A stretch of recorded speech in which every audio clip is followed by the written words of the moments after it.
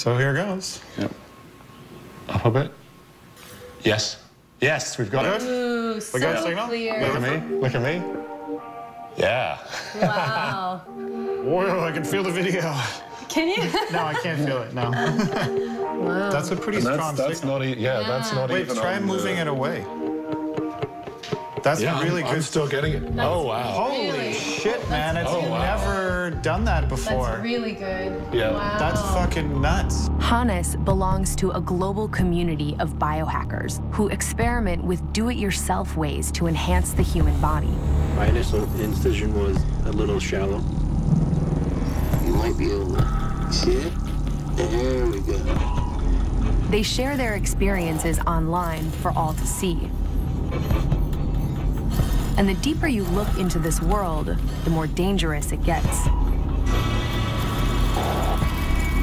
Biohacking used to be hidden on sites that were unindexed and impossible to find. But now, anyone can mail order implant kits from dangerousthings.com, a hacker gadget company that sold 5,000 human microchips in just the last couple of years. But what if you went a step further? What if you could collect information about other people without them knowing it? Some people hack software. I hack my face. My name is Rob Spence. I'm a filmmaker, and they call me Eyeborg. So many characters in science fiction and pop culture have prosthetic eyes. You know, the Terminator or Geordi from Star Trek. It's an interesting idea to have a realistic-looking camera eye. I mean, that's what the Bionic Man had. We can rebuild him. So that's what I want. As a documentary filmmaker, one of the things you always want is for somebody to act naturally. And what better way to get somebody to act naturally than to hide the camera in an eye? One that looks like a human eye, where the person doesn't know that you're recording them. This is a way that I can use technology in an empty eye socket to get a very human piece of film, a very human conversation. There's such small cameras out there.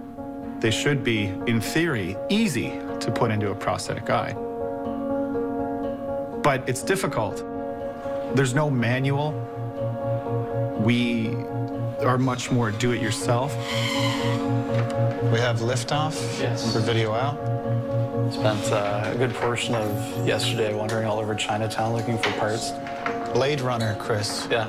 They wandered all over Chinatown looking for spare eye parts as well to identify various skin jobs. Skin job is Terminator. Skin jobs are from Blade Runner. Okay. That's who Harrison Ford kills. I'm looking for this. Okay. That's replicants. Replicant. Replicant. I think they're both. There we go. There you are, my little darling. There's basically 5 versions of Eyeborg. Eyeborg 1.0. It's alive. It's not working very well, but it's alive. Version 2. Version 3. Boom. It's amazing, but it's totally clear. You can see the battery. Version 4 is us trying to make a realistic looking eye camera, but we just don't have enough time to put all the resources together. Right now, we're doing version 5. Version 5 is simply an eye camera that looks like a human eye. The first time we got the eye camera going, it was thrilling, actually, because no one else had ever done it, and in fact, nobody else has since. Yeah, it's kind of creepy when your own eye is staring back at you. Okay, so let's see if this bad boy works then. Let's move this off.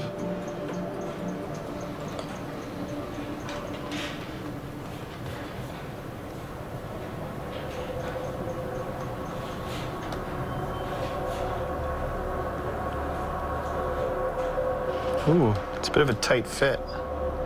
I'm having a little trouble pulling the lower lid over it. You remember, Martin, the old one was sort of a tight fit as well. Well, 3 was a really tight fit.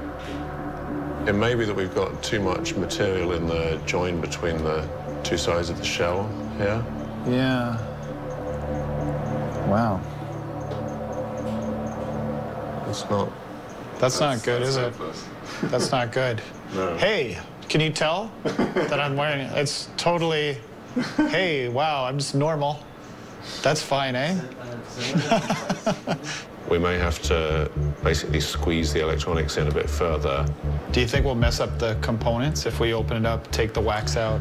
I mean, my thinking is just to basically grind off thickness there. We'll sterilize it again and we can try again. Sure, there's a danger to upgrading. Sometimes you move ahead before you're ready to go. However, if you don't change, you're gonna die.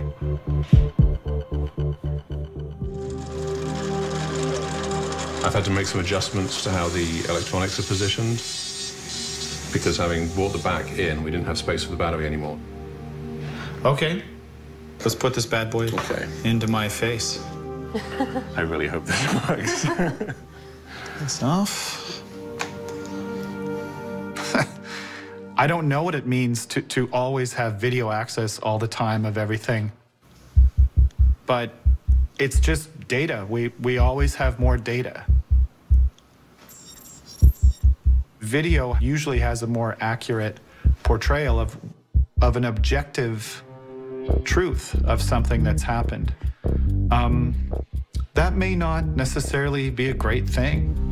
Can I look?